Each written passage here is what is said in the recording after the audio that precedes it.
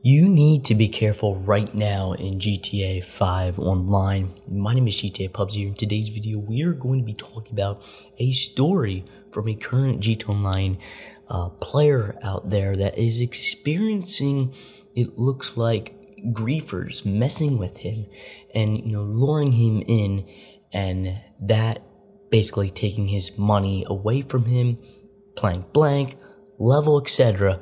Everything that a mod menu could do. Again, we're not going to be talking about how to work a mod menu. We're going to be talking about how a person or a member of the GTA 5 community is, shared this story with the GTA forums members out there. So let's get right into today's video.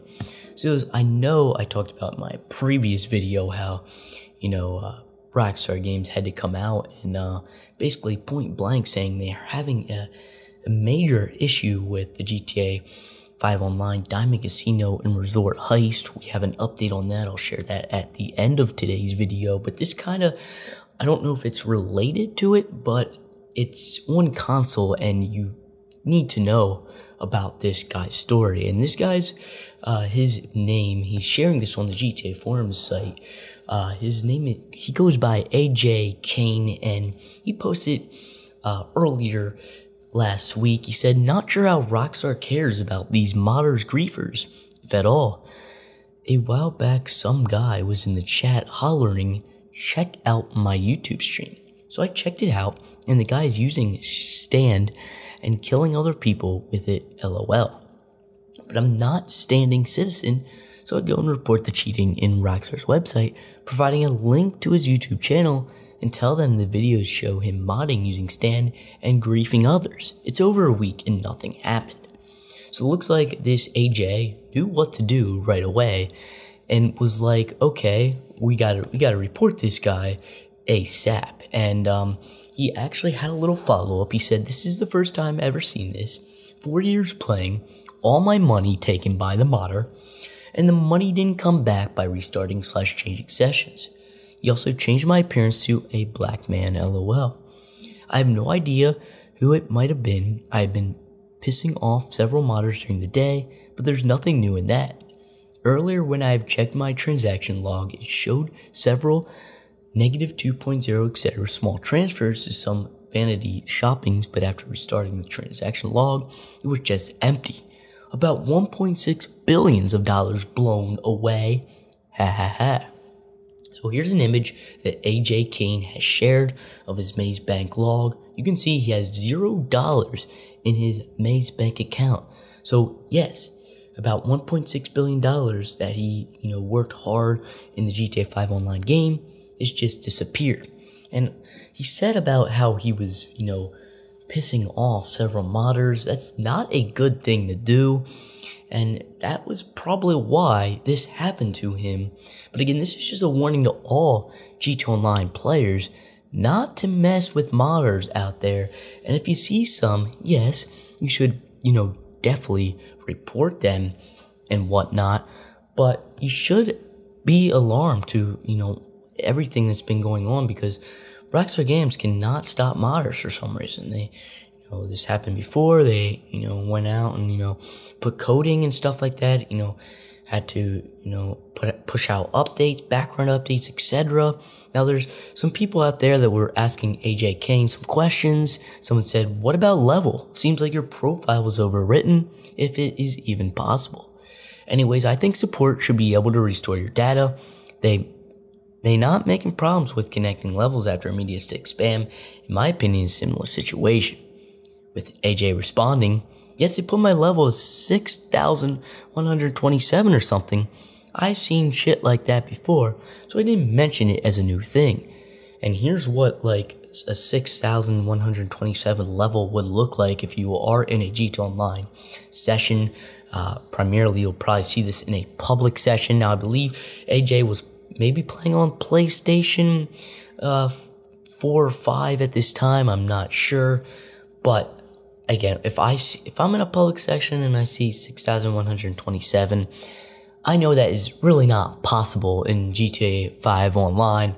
So I'm sure it either is a modder or a modded account. We also had someone Ask Tez Funds 2 actually chimed in as well during this situation.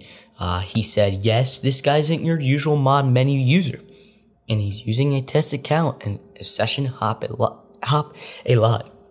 If you catch his name in the lobby menu, make sure to file that within the ticket to Rockstar support. I would have said switch sessions if you see him, but he's able to chase you in a public session like he did to AJ Kane. So yes, looks like this guy is just hopping around public session to session and, catching this player or even following the player.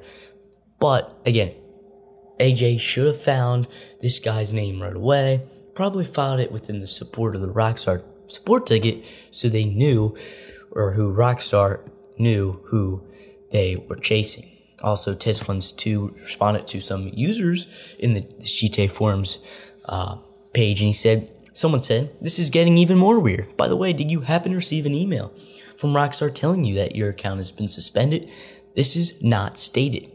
And Tez is saying this is a fake message, a usual menu cheat, with Tez telling people to avoid public lobbies for now and stay in invite only. The same was done to AJ, and he kept chasing it.